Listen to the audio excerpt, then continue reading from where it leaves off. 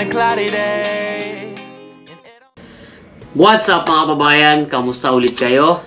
Ako po ulit si Jaime. Welcome po mga kababayan sa ating vlog. And yun mga kababayan, kung bago ka sa channel ko, ako ay isang OFW dito sa Saudi, Al-Kubar. And gumagawa ako ng mga random lifestyle about Saudi, about OFW. About OFW dito sa Saudi mga kababayan. And then, reaction videos about sports and trending topics. So mga kababayan, no, grabe, ang tagal ko bago nakapag-upload, siguro mga halos 1 week din. So yun mga kababayan, sobrang daming nating pagsubok. Yung mga kababayan talagang nilamon tayo ng problema. So hindi tayo makapag-focus, hindi tayo makapag-concentrate sa paggawa ng content. Kasi madami tayong dapat ayusin, madami tayong problema na dapat hanapan ng solusyon. So napakahirap mga kababayan. So ngayon nga ay sabi ko parang wala na akong nai-offer sa inyo, parang wala na akong nai-upload. So, nagawa ko to ulit. Gagawa tayo ng reaction videos mga kababayan na about sports. So, MMA tayo ngayon mga kababayan na. Lipat muna tayo kay Easy-Mail. Punta muna tayo dito sa 1FC or 1 Championship mga kababayan. No? Dito sa ating kababayan na si Mark Abelardo versus Emelio Urrutia. So mga kababayan, si Mark Abelardo, napaka tawag nito, underrated. Kasi mga kababayan, sa larangan ng MMA o contact sports or mga mixed martial arts, sa mga kababayan natin Pilipino na lumalaban sa UFC, medyo familiar tayo doon. Mga kababayan natin na lumaban sa Brave, medyo familiar tayo doon. Yung mga kababayan natin na Team Lakay, so familiar din tayo doon, mga lumalaban sa atin doon. And then, yung kay Catalan, mga Catalan brothers, familiar din tayo doon. Pero ito mga kababayan kay Mark Abelardo, wala akong idea. So ngayon lang makakapanood ng laban niya. And, yun. Panoorin natin mga kababayan. So tara. And now, representing Mga pala, kagabi lang na laban to. United States of America. United States. Welcome Emelio, the Honey Badger Urrutia. The mixed martial arts record of 19 wins and 8 losses. Solid rin pala to. Fairtex Gym, representing New Zealand and the Philippines. Introducing Mark Tyson Fairtex Abelardo. Solid yung katawan, ha. Round 1. Circle here. He hits like one. That's the thing. Parang late niya. Looks thick. Circling to both sides here. Emelio Urrutia says he has respect for the Muay Thai game of Abelardo, but feels confident. Good outside leg kick again, a little more power on that one. The massive thighs and calves on Mark Abelardo. Abelardo said he wants to stay nice and tight, stay inside the pocket. You can hear him say go 3. That's the hook. The jab 1, the cross 2, the hook 3. Trying to make a point on the lead thigh of Urrutia. Matangkad sa kanya yung kalaban, eh, no? Outside leg kick from Urrutia, just trying to positioning the three most important facets inside the circle to win a match. Nice little uppercut combination landed by Urrutia as Abelardo tried to enter the pocket. Yeah, and you saw him shake it off too, didn't you? Yeah. Those skips forward with a hook, uppercut from Urrutia on the inside. Active opening round from both men. Again, measuring with the lead hand Urrutia on the front foot. Uppercut almost took out the ring. Solid. Saying kickboxing career 6-0. Has experience competing all over the world. Ang lutong sumipa nito, ha. Thailand and beyond. Call for a drop down to a double leg there, Mitch. That's what he's calling for. Let's see if Urrutia obliges with Ooh. it. Ay! Grabe. Gusto ka na.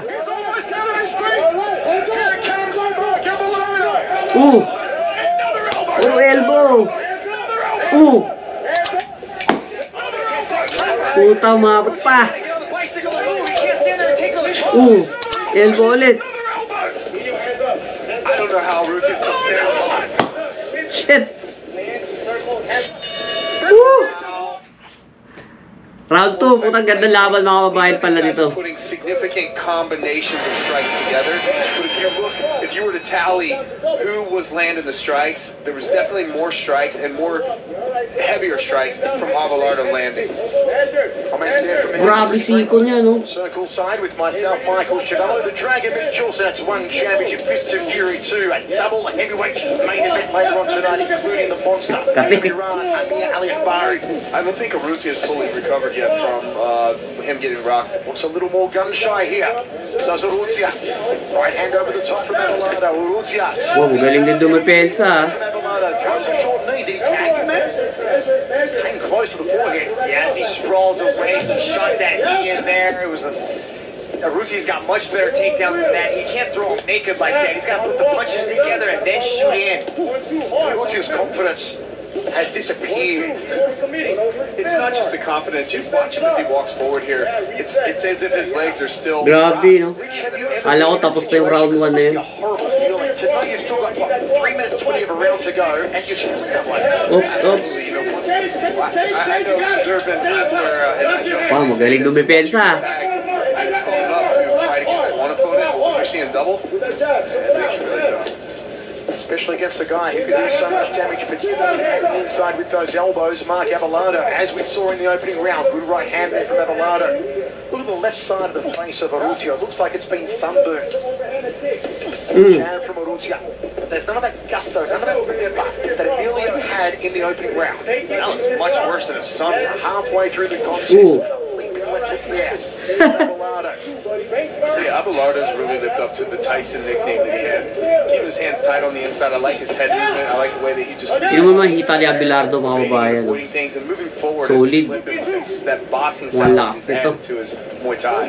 He can get down low, then he can spring up and use those gazelle punches. He's so effective, Mark Abelardo. So many striking options for a man undefeated in Muay Thai and kickboxing. Action! Abelardo wanted. He wanted somebody to stand there and trade. Lakas din, no? Kahit tumanggap na suto. Down there, he's aimed two clean punches. Daming tama sa ulo nun. Nothing. I think Abelardo's making a strategic mistake here because coming out of that at the end of that first round, coming into the second round, I would have capitalized more with you know having my opponent hurt like that. Ooh! Paano yun? Hindi ko nakita pa nangyari yun. Para sabay sila may tama dun, ah. And down went Urrutia. There was no getting up. That was thunderous. Ooh! Ayun! That was an elbow. Elbow pa rin talaga pala tumama. Elbow we came in with. Ooh! Elbow. I'll just say this. What an Yun! amazing job by the referee. Elbow Please watch talaga. this referee as he comes in. Abelardo is going for the finish, and the ref from Parang sakit naman ang ginawa ng referee na yan. Kalsik siya. From Abelardo, the point. Your referee has called a stop to this contest Galing, no? for your winner by way of knockout Mark Airtags Abelardo. Elbow. Even with the behemoth, Abelardo, what a performance! Man, you came in with that tomahawk elbow and Tomahawk put elbow him pala tawag nun. away. Just an amazing performance, Mark. Yeah, it was a real tough fight coming into, Oh. especially after 2 losses, you know. It's something I don't ever want to go through again. So I did everything I could in this camp to prevent that. And I'm very happy I came away with the win tonight, especially over a tough guy like Emelio. Yun. Gandun lang tayo mga kabayan. Galing mag-English, no? O nga pala, ang kabayan, yung both parents siya parehas Pinoy, parehas Pilipino. Kaso, doon na siguro nanirahan sa New Zealand, doon siya pinanganak. Kaya ang galing niya mag-English. Pero kita naman sa itsura, Pilipinong-Pilipino. So yun mga kabayan, sa akin underrated kasi ngayon ko palang napanood yung laban niya eh. Galing nung elbow, no? Matapang din. Malakas, kaya din tumanggap ng suntok. Dami niya inabot dito eh, pero kaya. Galing. Congrats kabayan. Galing mo. Tapos yun mga kabayan, no? May bago tayong aabangan. Sa nakita natin nito sa Pilipino na to, naglalaro ng MMA, bago tayong bukod dun sa mga team lakay natin or bukod kila Brandon Vera, bukod dun sa Catalan Brothers, may bago tayo ngayon. Ito nga si Mark Abelardo. So ang galing. So yun lang mga kababayan, na-share ko lang kasi nakakatuwa ako honestly ngayon ko lang napanood yung laban nito ni Mark Abelardo. So yun lang, maraming salamat ulit mga kababayan. Please support my channel po. Kung bago ka sa channel ko, ako po ulit ay isang OFW na nandito sa Alcobar, Saudi Arabia. At gumagawa po ako ng random lifestyle about OFW dito sa Saudi and reaction videos about sports and trending topics. So yun mga kababayan, maraming salamat.